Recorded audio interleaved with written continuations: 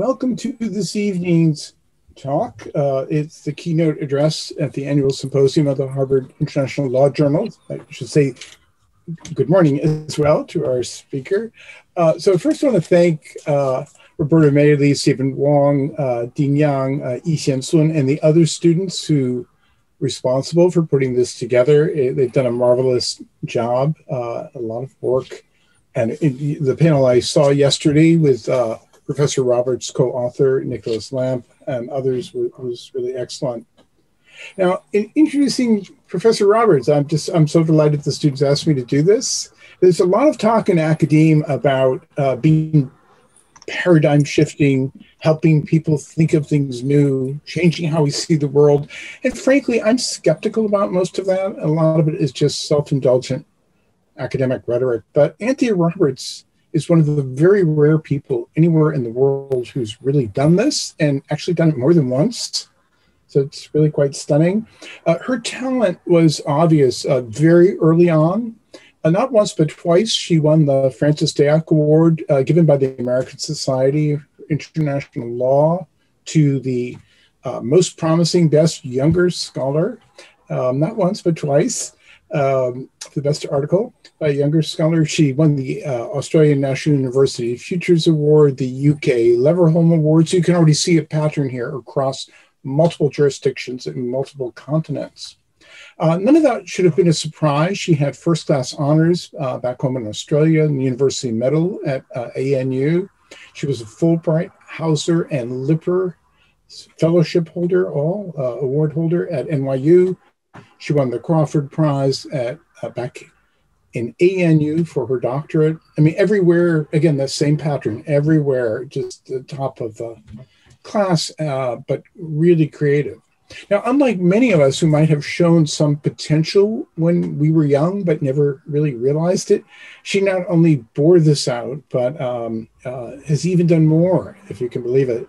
So her book, she did lots of terrific scholarship about international law and international arbitration, but her book, Is International Law International, really has changed, I think, how people think about international law.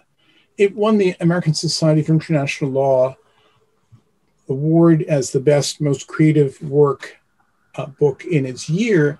But I think even more than that, you read it and it just changes how you think about international law. You see the ways in which, whether it's the UK, France, the US, Russia, China, different major societies think differently about what constitutes international law, and that has profound consequence. And the parts I was most familiar with, the US, China, UK, were done so well. I mean, just incredibly thoughtfully, sympathetically, imaginatively. It's one of the few books I really wish I had written, although I'm sure I would not have been able to. She's won all kinds of awards since the 2010 League of Scholars Award for leading work worldwide in international law. She has a new book, which you're going to hear about momentarily, from Harvard University Press, called Faces of Globalisation, which seems likely to do the same. Her teaching is in the same vein. She did a course very generously for our students this year in a off hour from the US, not off hour from Australia, that enabled many students who were not able to get here from East Asia and Australia Pacific region to take a course on geoeconomics. And I went through the reading list, which she was kind enough to send me. It was just really inspired, and no surprise again. She was an electric teacher here at Harvard, at Columbia, at London School of Economics, and now back in ANU. So any event, let me stop and turn the floor over to Anthea. Thank you so much for doing this. Thank you so much. And thank you both for the invitation and those incredibly warm opening words. I have such a soft spot for my time from when I was in Harvard. It was a really inspiring time. And I always love interacting both with the Harvard faculty and particularly the Harvard students. And I just wanted to say, I can see in the attendee list a number of students I had from the fall, and I just wanted to say hello to everybody, and I hope I get a chance to meet some more of you in years to come. What I want to present here is actually, you're the very first time that we're going to be presenting this book, so you're our guinea pigs, and so feedback will be helpful afterwards. This is a book that I'm doing with my co-author Nicolas, who I believe is also on the line and you heard from yesterday. And it's going to be due out in October. And so this is the sort of sneak preview of some of the things that we do in the book. And the book is called The Six Faces of Globalisation. And to understand why we call it that, I guess it helps to put ourselves back in the mindset that we found ourselves and many others found themselves in 2016. Where we really started to see this pushback against globalization come to the fore. And that was both in the election of Trump and a lot of the protectionist stuff, but also in Brexit. And after that, all sorts of chaos in the World Trading Organization, and a real sort of pushback and thinking about kind of what was happening to the traditional ways we had understood economic globalization. And I guess when Nicolas and I were sort of experiencing this sort of early stage of confusion, it reminded us a little bit, the confusing debates reminded us a little bit of a scrambled Rubik's Cube, because there were so many different ideas about like what was wrong and what was right, and was it protectionism, and was it China going to take over the world, and how did you fit climate change in? And we found ourselves wanting to understand this pushback against economic globalization. But the first step for that was to actually ask ourselves, with these confusing debates, would there be a way to sort of unscramble this Rubik's Cube so that we could actually start to disaggregate what the different narratives were that were pushing back against economic globalization and how it was that they related to each other? And that was really the starting point for this book. So let me give you a basic overview of the narratives, the six faces of globalization that we ended up sort of uncovering in our research and how we fitted them together on the cube. So we begin the six faces of globalization with what we call the establishment narrative. And this was the narrative that was absolutely dominant the whole way we were going through university and in our early careers, which was really the win-win narrative about economic globalization. And it was the one that you heard from the WTO, you heard from most governments. It was the idea that whether you were a developed or a developing country, or whether you were rich or poor, everyone gains from economic globalization. It's a rising tide that lifts all boats. It's a growing of the pie so everyone can have a bigger slice. And we represent that sort of absolute gains for everybody with these blue arrows going up here. And this was absolutely the dominant understanding of economic globalization, that free trade was a general good. But what we started to see happening, particularly from 2016 onwards, though there were precursor ideas before that, was that this dominant narrative started to be challenged by a variety of other narratives. So what were those other narratives? Well, one of the ones that came to the fore was the left-wing populist narrative. And here, the left-wing populist narrative doesn't actually disagree with those blue arrows, doesn't necessarily say that there wasn't a general gain overall in the population, but it calls attention to the fact that the gains were very unevenly distributed in this period of economic globalization. The establishment narrative was really based on the idea that you grow the pie at the international level and then you leave it to the domestic level to redistribute. But what they would say is actually that redistribution never happened. And in fact, there were various sort of pre-distribution problems, which meant that you actually hollowed out the middle class, you disadvantaged the working class, and gains moved upwards in this relative term to the elite. And we represent that here by these red arrows showing that this is sort of a class-based analysis where the real winners of economic globalization were the rich in the different states. That one is a little bit different to what we saw coming out of Trump, which is what we call the right-wing populist narrative. And here you'll see the argument is not so much that it was the rich people that won from economic globalization within your own state, but really that it was other communities that took the jobs away. And this is very much, I should say, all of these six faces of globalization, these are the perspectives that we see in the Western debates. I'll talk a bit about some of the debates from outside the West later on. So from within that Western perspective, and particularly that American perspective, here you see the argument that really it's certain communities and certain types of workers that have really lost out from economic globalization because their jobs were effectively shipped offshore to places like China, to Mexico, to India. And it's really the workers in those developing countries that have gained at the expense of the workers in the developed states. And this is one that really makes you think about the Rust Belt and some of the towns that have deindustrialized and have had really bad problems with not just lack of employment, but also the suicide and opioid crisis, the deaths of despair, so the sort of white working class issues that have given rise to a lot of the populist narrative. And this right-wing populist narrative sort of has two different variations to it.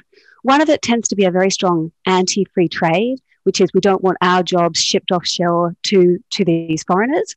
But the other element of it tends to be a sort of anti-immigration, which is we don't want those foreigners coming into our land to steal our jobs here at home.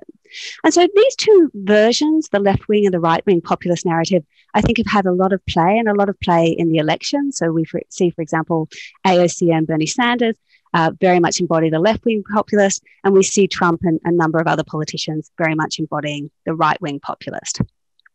But there are other narratives here as well. And one of the ones I want to bring to the fore, which goes to what Professor Alford said about the course last semester, is the geoeconomic narrative. So the geoeconomic narrative, you'll see here, instead of circling a particular class or a particular community, the red box here is circling whole countries, and in particular focusing in on the China-US great power relationship. And here the argument is that even if in absolute terms, both the US and China benefited from economic globalization in terms of absolute gain, in relative gains, China has crept up and closed the gap on the United States.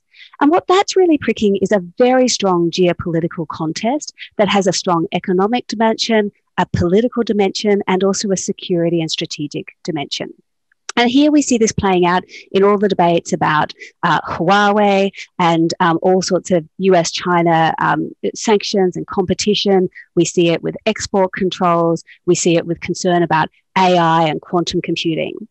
And one of the interesting things about this one is if the protectionist narrative often has kind of a yearning for yesteryear, so good old-fashioned steel workers and manly men doing manly jobs, and that sort of yearning for yesteryear, the geoeconomic narrative focuses to the future and says, who's going to dominate these cutting-edge technologies? So there's a lot about AI, a lot about quantum, a lot about sort of the technological frontier. And that brings us to one more narrative that we should put on this line, which is the corporate power narrative. And this one, when we're thinking about those tech giants, we should actually start to think, well, maybe it's actually not particular classes that have won, or particular communities or particular countries that have been winners and losers of economic globalization. Maybe the way to understand what's actually happening is that power has gone to these big multinational corporations that have been able to offshore jobs, so they disadvantage their workers at home, but they also don't offshore good jobs to these developing states. They effectively offshore bad jobs that don't have the same healthcare and environmental standards. They're able to sort of globalize their markets, globalize where it is that they can do production, but then they're able to hop, skip, and jump around the world and sell everywhere and not necessarily pay significant taxation on that. And that's particularly true for the corporate power giants in the tech area, where a lot of it is based on IP, which doesn't physically locate anywhere. So they choose to physically locate that in places like Ireland that have incredibly low taxation rates. And so we see them really opportunistically getting the advantages of economic globalization, but not paying their fair dues back to the societies in which they operate. And so those are sort of 5 different narratives, but it was in the process of doing this that we really came to realize that there was another narrative we needed to take on board seriously. And that's the one that we would call the global threats narrative. And nobody could live through 2020 without being very aware of this narrative. I should say that I started 2020 in the terrible bushfires in Australia and actually getting caught in one of the big sort of inferno areas, and sort of saw this firsthand, Australia's experience of some of the threats that really brought home climate change in a very visceral way. And we were just through recovering from that when, of course, the world gets hit by the coronavirus. And interestingly, the first reporting of the coronavirus to the WHO and those terrible fires in Australia, they both happened on the 31st of December of 2019, but they spread around the world, creating a sense of threat that we really helped to capture with this global threats narrative. And this global threats narrative is a bit of a mirror to the establishment narrative in that it is also kind of collective, that we're all in this together. But instead of us all being in this together and all winning, the idea is that we're all in this together. And if we don't change the way that we approach economic globalization, we're all at risk of losing from unsustainable economic growth. And we see 2 real variants of this global threats narrative. One is the one that we saw very strongly coming out of the COVID crisis, where we were very concerned that we had had such interdependence between our countries, both in terms of physical flows of people, but also in terms of our interdependent supply lines for medicines, etc., that we had, and all of our just-in-time supplies, that we had optimized for efficiency and interdependence in a way that left us extremely vulnerable and brittle and not resilient. And so one narrative we see coming out of global threats is a resilience narrative. The other one, which goes to the bushfires that I was talking about, is very much more the environmental sustainability, which is what we are doing with economic globalization is not just creating extensive supply lines that leave us vulnerable, but we're also exporting and encouraging that Western consumption lifestyle around the globe in a way that is just putting us on an unsustainable collision path with our global limits. And that we really need to change the paradigm, to take Professor Alford's phrase. So instead of trying to optimize economic efficiency, we really need to ask ourselves, how do we recreate our societies and our global structures so that we can all survive and thrive within the limits of our planet? And so if we understand these as the sort of 6 main narratives that we see driving the debates in the West on economic globalization, how should we understand the structure of them? Well, here, we think that you should understand that the establishment narrative, which we put on top, is a win-win. Everybody wins from economic globalization. It really doesn't matter who you are. Whereas many of the debates that we see playing out in the press at the moment are at this second level, which is win-lose arguments. There are winners from economic globalization and there are losers from economic globalization. But different narratives pinpoint different winners and losers and have different explanations as to why those winners and losers matter. So they often have a different unit of analysis, and they often also have a different metric for what's good and what's bad and why. And so if that's our win-win analysis and our win-lose analysis, what we see developing more strongly, and we expect will carry through in some of the next decades, is this lose-lose analysis, which is unless we pull together and do this differently, we're all at risk of losing.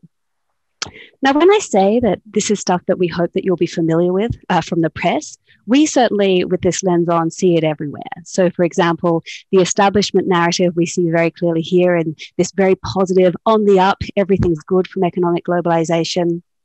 We see this idea of the richest of the rich and the left-wing populist narrative and the sort of class problems that this has created and inequality. We're clearly seeing a much greater concern about the sort of left behind communities and the effects of deindustrialization in the West. It's incredibly hard to miss the China versus America strategic rivalry and the geoeconomic narrative. We're also seeing a much greater focus on corporate power, particularly in the tech sector, and this idea that we've got certain markets that have become winner-takes-all markets in a way that is very dangerous and might need to be cracked down on through things like antitrust and new taxation agreements. And finally, I think we're increasingly seeing a real concern that we're all in the line of fire, not just for things like pandemics, but also for the longer-term issue of climate change.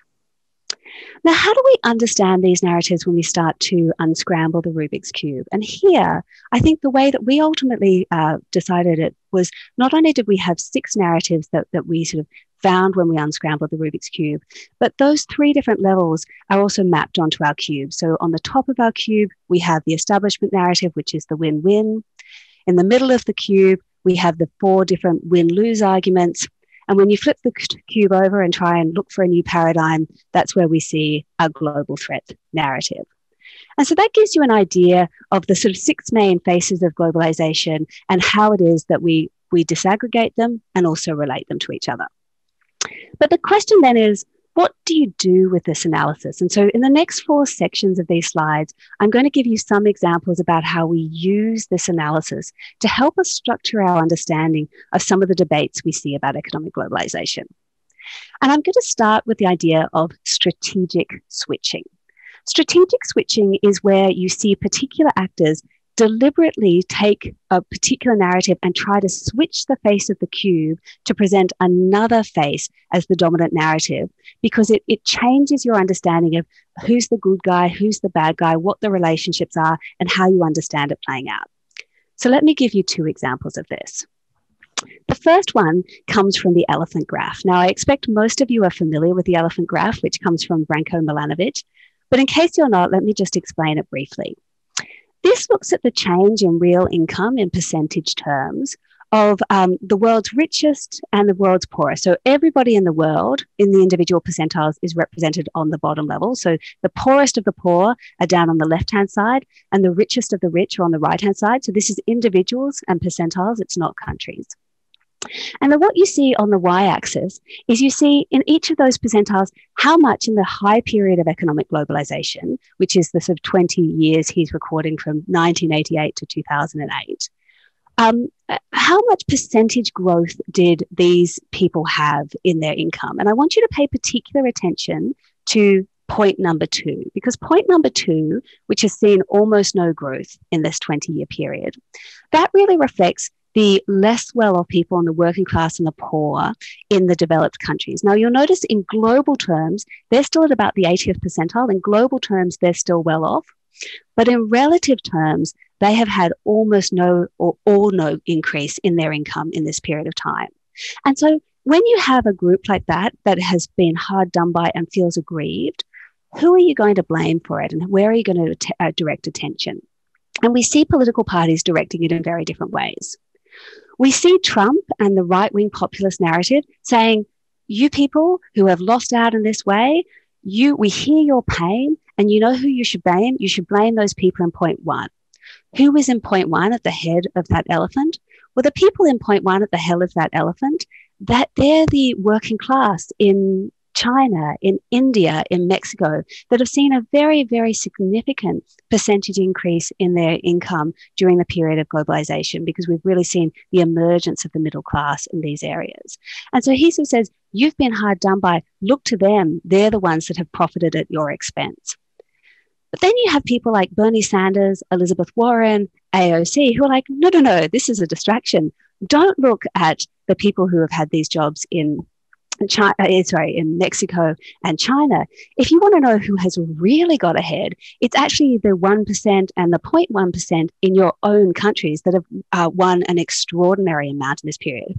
And keep in mind, even if the people at 0.3, who are the sort of global 1%, in relative percentage terms have gone up by a similar amount to the people in point 1. The people in point 1 didn't have a lot of money to begin with, whereas the people in point 3 had a lot of money to begin with. And so if they're both going up by 100% compared to where they were previously, one of them in absolute terms is going up in a much more striking way.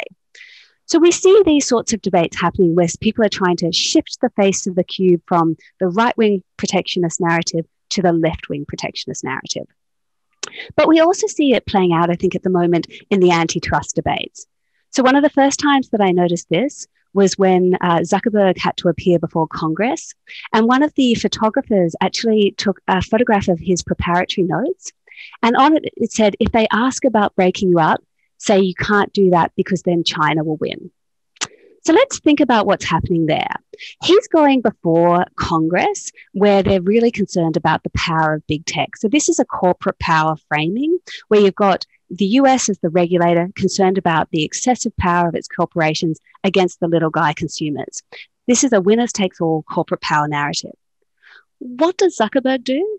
He tries to shift the face to say, no, this is a geoeconomic competition and you shouldn't be regulating me. You shouldn't be trying to break me up because we're on the same team, which is Team USA against Team China. And we know that the Chinese companies are deeply in bed with the Chinese government and they are playing this fast game on AI and on quantum. And if we want to be in that game, we need to be on Team America together and we need to be strong together. So don't regulate me, don't break me up, because the real battleground here is the international geoeconomic battleground.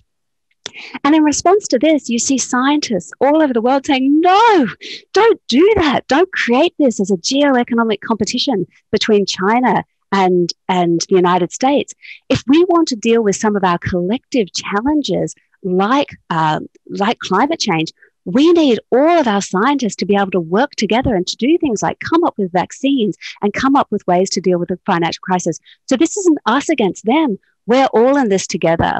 And so you can start to see in debates that people are very strategically shifting the frame to give a different sense of who's us and who's them, what's the battle and what's the relationship between the different parties. But I've mentioned a few times that this is the perspective that we see within the West. And so what I want to acknowledge here is that it can look quite different from outside the West. And I'm not going to do this extensively because most of the book is trying to understand what's happening in the Western debates. But I want to sort of say that the Western debates are not representative of the world, and particularly some of the malaise about economic globalization that we're experiencing in the West is not being experienced everywhere in the world, and we would be wrong to think it was.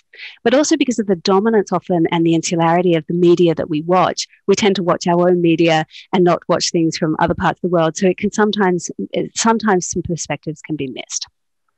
In saying that, I should also say there is no one perspective per country. What we see, of course, in the US and elsewhere is we see multiple narratives by different actors, and we see the same thing happening elsewhere. And we also see the same 6 narratives popping up in many countries around the world. So the establishment narrative, for example, there are many political leaders in many countries that endorse the establishment narrative. And we see various other narratives, like the global threats narrative has got some very strong support from the global South. But we also see some narratives that I think get underplayed in the Western debates because they reflect particular perspectives or particular historical experiences from around the world. And so while we're not trying to do this exhaustively, let me just give you 4 illustrative examples of some of the narratives that are more prominent, we think, outside the West than inside the West. So the first one I'm going to give you is a one that has a longer historical lineage, which is the neo-colonial narrative. Because what you often find in the assumptions about in the Western debates at the moment is that the West and the developed states are the ones that have been losing from economic globalization, and that many of the winners have actually been developing states.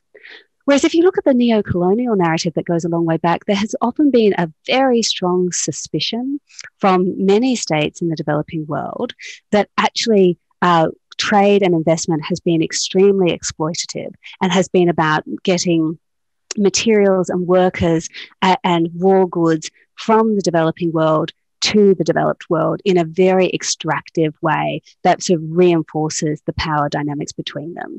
And this has been articulated for many years as a neo-colonial narrative. We see it in international law, for example, by people who write about third world approaches to international law, which is a very strong sense that there is a transnational capitalist class, and that includes not just the developed states, but also the IMF, the World Bank, and major multinational corporations. Now, this one, which really casts the developing states as the victim, is quite different to another narrative that we started to see developing several decades ago, which is what we call the Asia Rising narrative.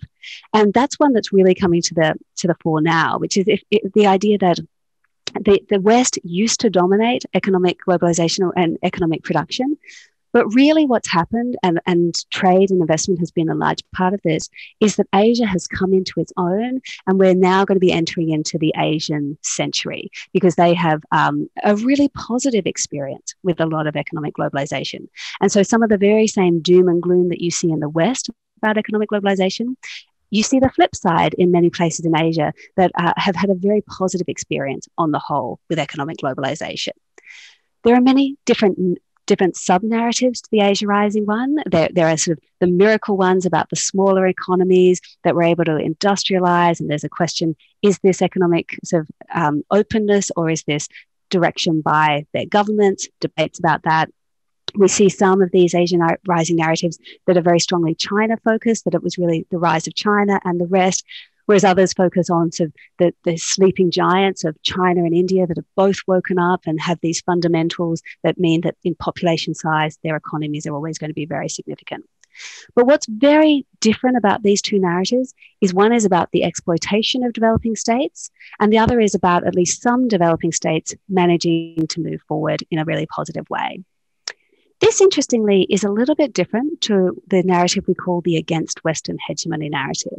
And China plays a particularly interesting role here because when you see someone like President Xi, sometimes he's embodying the establishment free trade, pro-trade narrative. Sometimes he's embodying that Asia rising, we were great and we're going to be great again, and we're doing this through openness to the world. And sometimes he's with Russia in this sort of against Western hegemony narrative, which is there is not one size fits all of globalization, and we don't want your model, and don't try and force it on us. And you see that most clearly in the area of cybersecurity, where we're really seeing very different approaches to the internet. But you're increasingly seeing this also in the trading space. And so whereas the West is often very concerned about Huawei and sort of economic weaponization of the economy, of course, Russia and China are very concerned about things like semiconductors being cut off from suppliers, or cuts through things like SWIFT so that you can't get money to different countries. And so the need to decouple in terms of financial controls.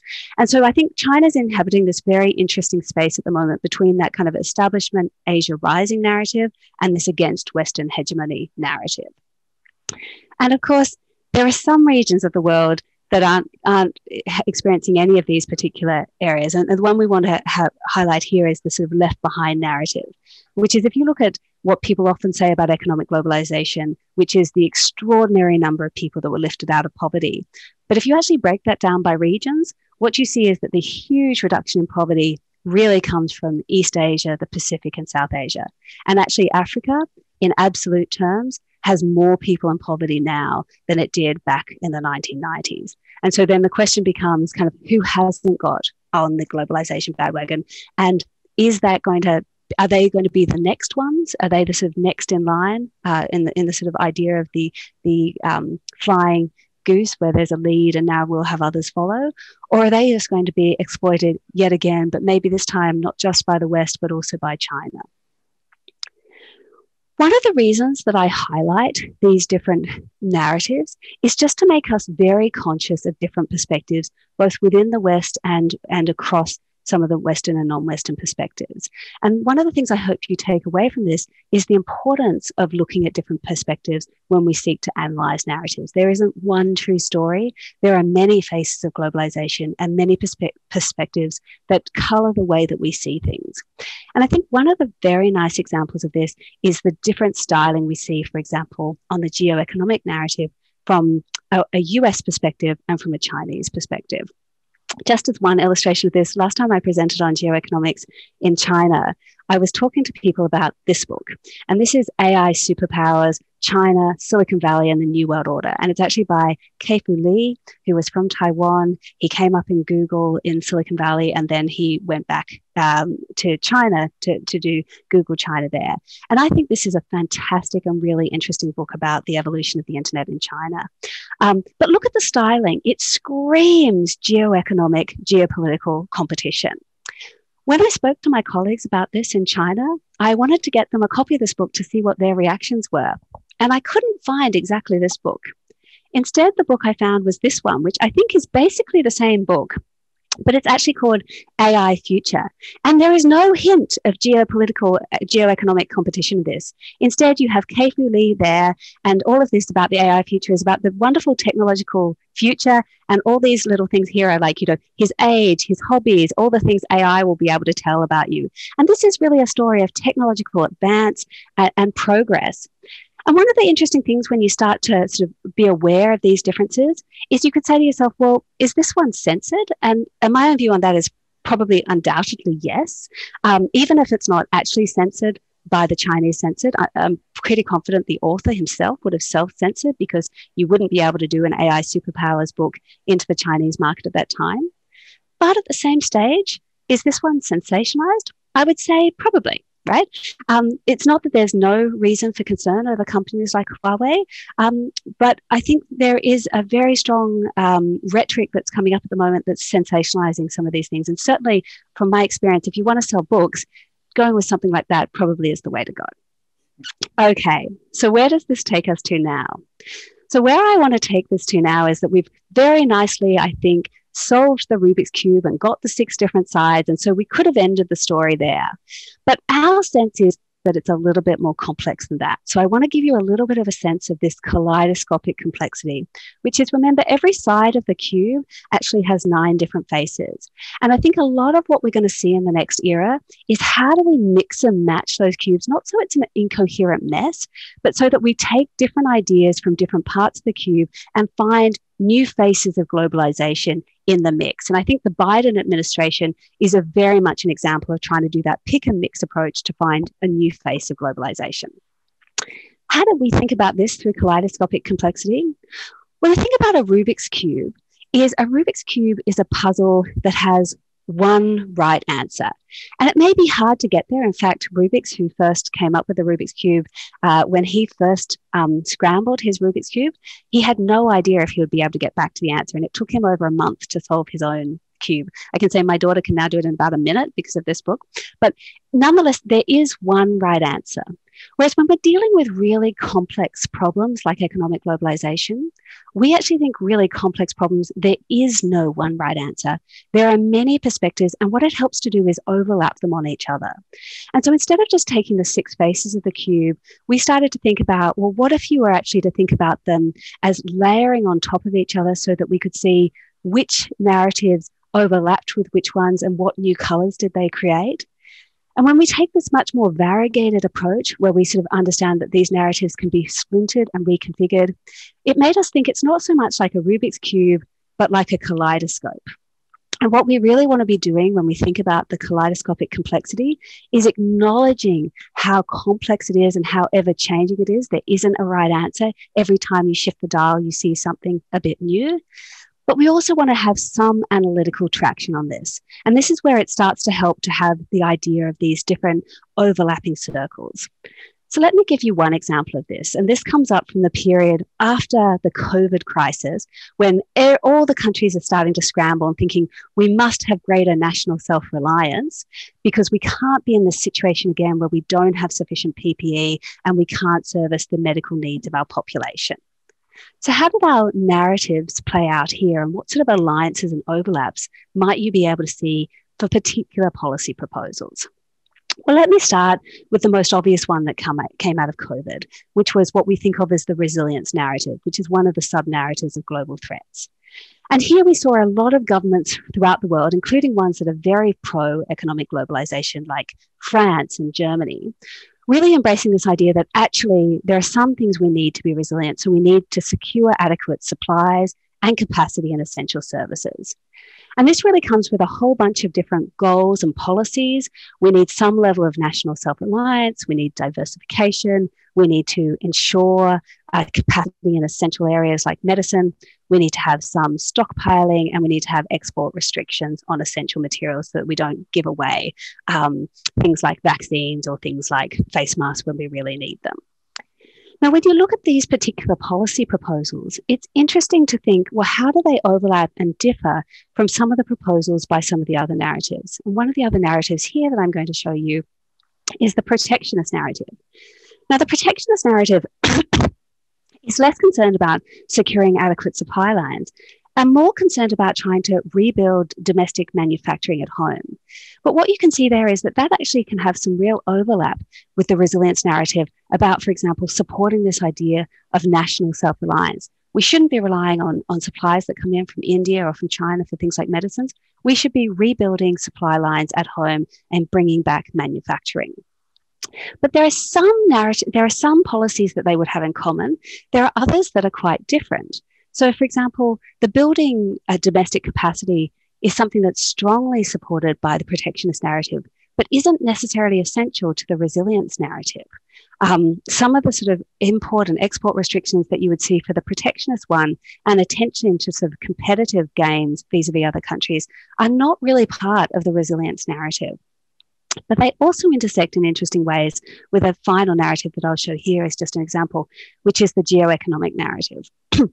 So if you can imagine that the resilience narrative might, for example, be saying we need to make sure that we have sufficient supply lines on things like medicines in general, because they may be cut off for no one's fault, from friend or foe. The geoeconomic narrative is like, no, we need to be particularly careful because our medicines come from China and China is a strategic foe. And therefore, we need to make sure that we have our own resources so that we can't have this weaponized by a strategic foe. And that sort of then suggests we need to impose certain restrictions on imports and exports. We need to build up our own capacities.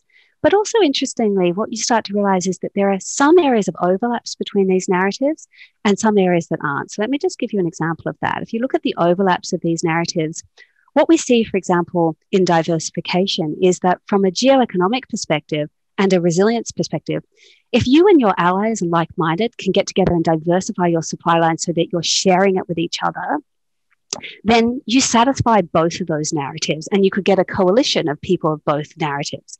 But that doesn't help you at all with the protectionists who really don't want to have stockpiling or diversification among allies. They want to have it built and manufactured in manufacturing at home.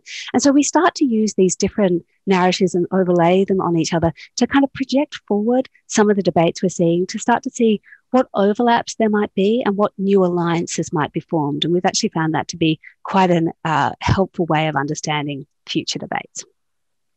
So this leads me to the final part of the talk and to a concept of integrative complexity. And this goes a little bit to what Professor Alford was talking about at the start. So let me connect the dots. What kind of project is this? So this is a very unusual project for the Academy of today. The Academy of today tells you to narrow in a very specific way and rigorously prove that one particular thing is correct using empirical methods. This is not that project.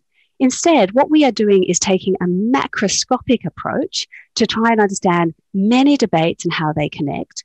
And we're also sketching particular narratives, and we actually do that from the inside, looking at various sources in a much more emotive and almost artistic way to try and sort of understand empathetically what the perspectives are and how they overlap and how they differ. What kind of project is this? This kind of project is what psychologists would call a project of integrative complexity, which is when you're looking at very complex issues, you need to adopt an integrative complexity approach, which really has two stages. The first stage is that you need to be able to differentiate. So you need to be able to take this kaleidoscopic complexity of a mass and start to differentiate into different perspectives, different ways of looking at a problem. And in doing that, you often need to take a much more sort of empathetic approach of not black and white, good versus evil, right versus wrong, but understanding there are not just many perspectives, but there are many shades of grey. And you need to understand those different shades of grey empathetically to understand how different people can be the hero in their story or the victim in their story. And if you want to get a handle on something like economic globalization, you need to see it in the round. So the first thing you do is differentiate, which is what we do, for example, with the 6 narratives. But the second step is you need to find ways to integrate. And that's what we do by putting it onto the Rubik's Cube. We start to ask ourselves, not just what are the different perspectives and how do we differentiate them, but also how can we integrate them into a global structure that provides some sort of a way to work through these different perspectives that gives you a framework for thinking about what's similar, what's different, and also allows you to do things like the overlapping diagrams that search for commonalities, but also incommensurables. One of the things we really noticed when we did this project was that many of the narratives were embodying different values. And so instead of just looking for economic efficiency, some of them were embodying values like the right-wing protectionist one of some of the traditional values of traditional community and the importance of actually being a producer and having stable families. And for some people on the left who find that other value very hard to understand, they're also embodying the values which some of the people on the right find hard to understand, like appreciating the environment for its own sake, not just as a means to an end of how it serves our lives.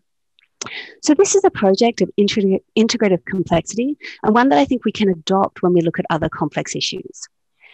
It's also one that psychologists and forecasters suggest is really important for getting a better understanding of the future.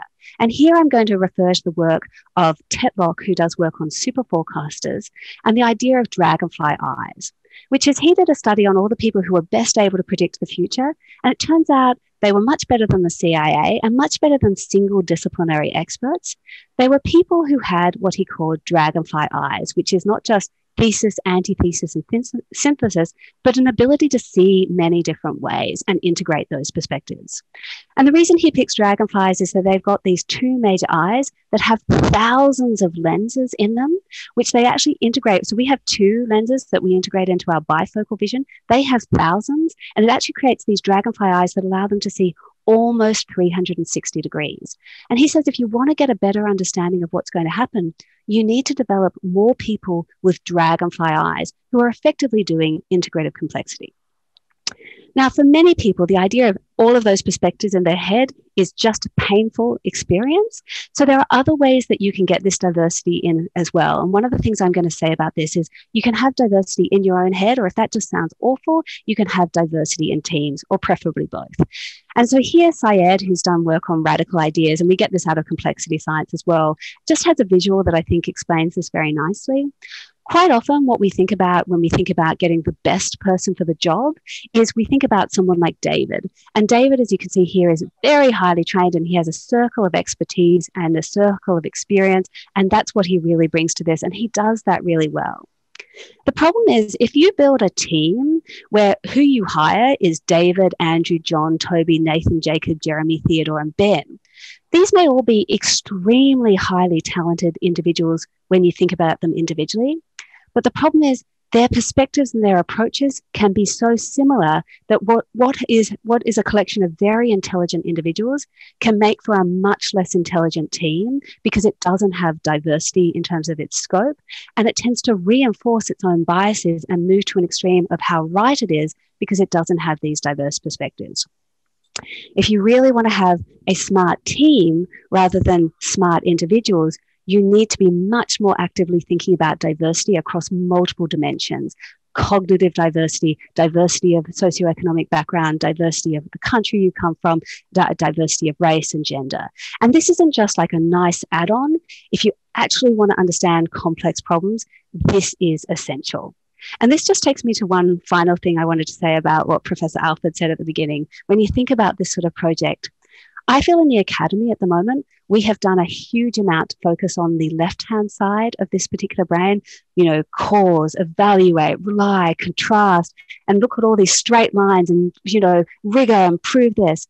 But actually, when we want to understand complex problems, new problems, evolving problems, but also other people's perspectives that are not necessarily our own, this right-hand side of to intuit, to sense, to dream, to imagine, this is often where creativity and empathy comes from, and we could do with a little bit more of that. And so one of the things I'd say that was just so beautiful working on this project with Nicolas is that he has this beautiful ability that I often fly up and kind of do macro perspectives, and he is deeply and textually involved with the narratives and telling people's stories in an incredibly beautiful way. And I realize that I'm very drawn to people in the academy who have this more artistic side to them.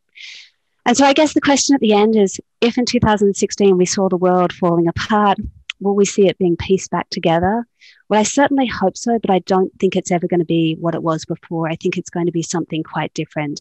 And I think that the different faces of the Rubik's Cube for us have really made us think about different possibilities going forward. So if this is a taster, let me just say this has just gone up on Amazon, which is the new book with my co-author Nicolas. It's available for pre-order now. This is the first time we've presented on it. So if you had feedback and ideas, we'd love to hear them. But thank you very much for being our guinea pigs today. Thank you so much, Professor Roberts. I think this is definitely fascinating, and it's a great honor to, be the first platform for you to present, your new book. So congratulations. I know Professor Nicolas Lamp is also here, so congratulations as well. So maybe I can turn to Professor Alford first. I wonder, do you have any comments or, questions that you can use your privilege to share with us before we open the Q&A session? Well, thank you. So I just want to say how stunning and wonderful it is. I feel everything I said at the outset and much more. And I certainly agree. Indeed, Anthea, just the other day, talking to a group of law students, making that very point about the two sides of the brain. And to be an effective counselor, you really need all the nonlinear qualities on the other side about sensing and understanding and passion. Anyway, ECM, why don't we call on the students to ask their questions? And I'm happy to jump in later if there aren't enough, but let's give the students a chance first. Sure, of course. So I think I just saw one of the questions from our attendees. And if I may rephrase this, I guess the question is to what extent we should be critical to, the 6 or more ways of interpretation available. So in that sense, I guess this is a question, from, the professor of regulation and legislation. And the questions would be, despite the fact that there are multiple ways of interpretation, is there a better way to do so, or is it a better combination? So yeah, thank you. So this is a really important point. And one of the things that happened early on in the project is people were like, oh, okay, yep, we can see those 6, but which is right? And I remember at the time thinking, there isn't one that's right? And I think where we've come to on this is an understanding that when you're dealing with complex issues, you often need to have multiple narratives, multiple analogies, multiple metaphors, because most of them have something right in them, but they're not completely correct. All models have some truth and they have some falsity to them. So I don't think that there is one narrative that's correct, and I don't think there's going to be one narrative that gains dominance in the same way as the establishment narrative did. That does not mean that all narratives are equal. And so one of the things that's very nice when you actually lay them on top of each other is sometimes you realize that they're speaking to different things. So they've got a different unit of analysis. Some of them look at corporations and some of them look at companies, and they both have truth, but they're just focusing on a different thing. But other times you realize that some of their claims are partial. So, for example, there is a big debate about the people in manufacturing who have lost their jobs between the right-wing protectionists who say those jobs were shipped offshore to China, and the establishment narrative who say those jobs were largely taken because of technology. Now, I think there's a bit of truth in both, but you can actually start to look at those issues empirically. And so one of the things to think about is when you see a tension between the narratives, that's often a place that you want to dive in further to find, well, what is the empirical basis for that or not? But you also need to, I think, in doing that, be very aware that there are just different value systems. And one of the problems with some of our approaches, and I think economics is a classic example of this, economics tends to be so elite dominated, so white, so Western in so many ways. I think it's had a harder time understanding some of the values that are underlying some of the different narratives. And so, for example, you would see a real shift in the economics profession about some of these issues after David Otter did his amazing work on the China shock. But if you've gone with sociologists and anthropologists into many of these communities in these deindustrialized towns, they could have told you these stories from a much earlier time, but it wasn't a sort of a valid form of knowledge. And so it kind of just didn't penetrate into these ways of thinking. So I think it's very important to look for empirical evidence when you see clashes, but it's also very important to recognize that different perspectives can bring things to the fore, and people can have really different values. And quite often I find that between these different narratives, there's a bit of a tension between, do they have different values which are different but commensurable? So when I teach this in geoeconomics, I say sort of economics and security. Is it like apples and oranges? So they're different, but they're tradable. We can find a market for them. Or is it like love and money, where if somebody said to you, like, can I give you $1 million to marry you? You would find that just offensive, at least in our cultures at the moment, right? Because they're not meant to be tradable, even though we actually know that men that are very well off are much more likely to get married than men that aren't well off. So there might be some subtle trading happening behind the scenes. But the point is that different narratives can embody different values, and sometimes these values are incommensurable. And so there isn't a right or a wrong one. That's why we have things like democracy. That is very insightful. And also building on the questions submitted by our attendees, I guess my follow-up questions would be one about incentives. How could we really achieve, or this sort of more holistic view of understanding the effect of globalization? And in particular, how could we push some of the supporters of those narratives, the ones who have taken the benefit of being partial, to actually take into account of the different dimensions of different communities and different narratives? Yeah, that's a really hard one, right? Because one of the things that we have in our political systems is those who have been advantaged by a particular system often then have enough money that they have various political advantages which help lock in their power. But my own feeling at the moment is that that sort of inequality can grow and grow to a certain point, and then it gets to an explosive level where it's no longer stable. And I think we're starting to see that. So, for example, the moves that are happening on the international stage now to try and rein back in the big tech powers with things like taxation and with things like antitrust, I think are going to be moves to address some of the inequality, because I think it's got to an unstable point. But I also think it's an interesting one of understanding the relationship between different narratives. So when I saw that the US was reining back in big tech, and when I saw that China was reining back in big tech with Jack Ma, my first reaction on seeing that was that those two countries on the geoeconomic narrative have already committed to a technology split between them, because you sort of have to have an assumption that you're going to be somewhat bifurcated technologically in the geoeconomic realm before you start disciplining your companies in quite this sort of way. And you see a lot of people in the antitrust debate saying, oh, but the way that you get innovation and stuff is to break big companies up and allow them to thrive. And look at what happened with Bell, for example, when we broke that up. And like, that's true if you're just in one market. But if there is a massive Goliath in another market and you're in the same market and you've broken yours up, it's not necessarily true in the same sort of way.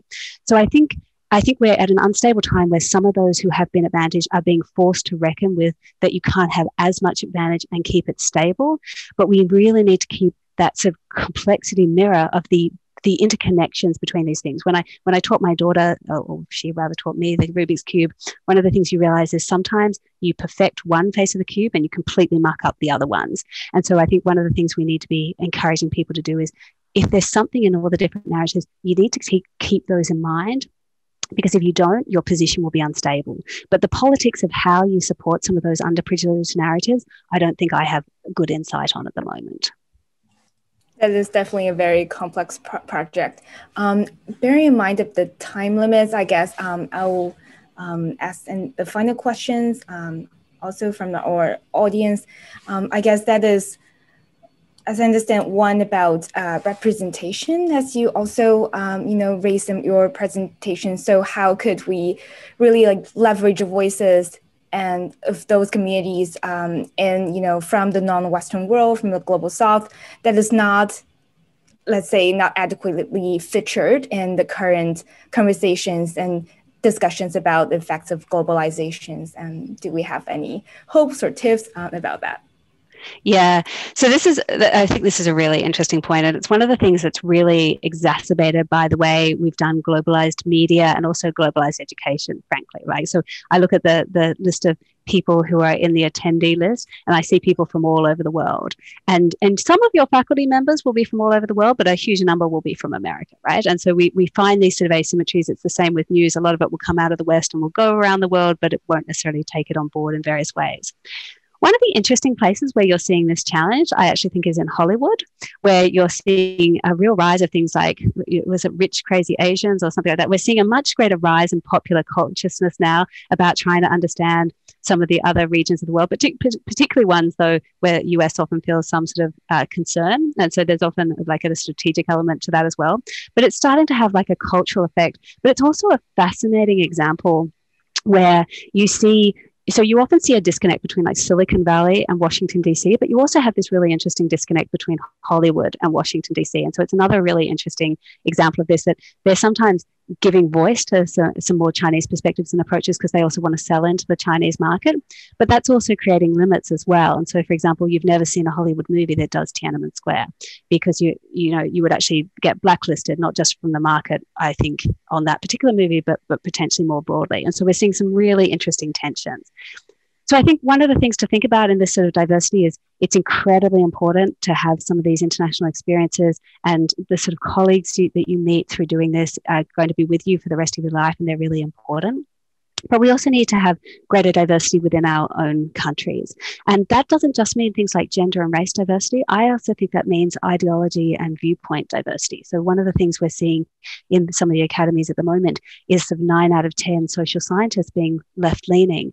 And, I'm very sympathetic to left views just on a personal level, but actually for us to have a sort of proper understanding of different approaches, some ideological spread is actually also incredibly important. And I think that we have underplayed some of those perspectives because there isn't enough socioeconomic diversity and isn't enough ideological viewpoint diversity. So I think this diversity point is really important.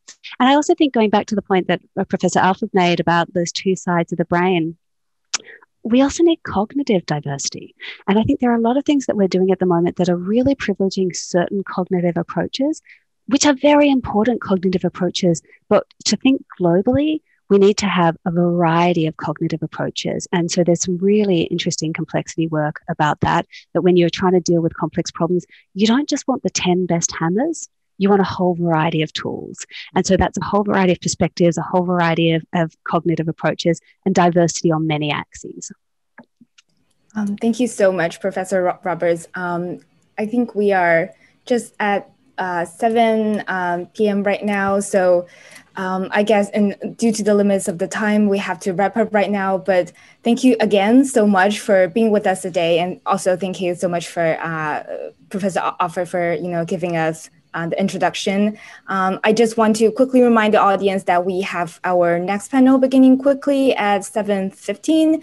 It's titled Reimagining the International Legal Order, with a very interesting panel, all HLS alumni with different geographic focus. And I personally think it's a very good panel to go to, with all the inspirations and new imaginations that Professor Roberts just bring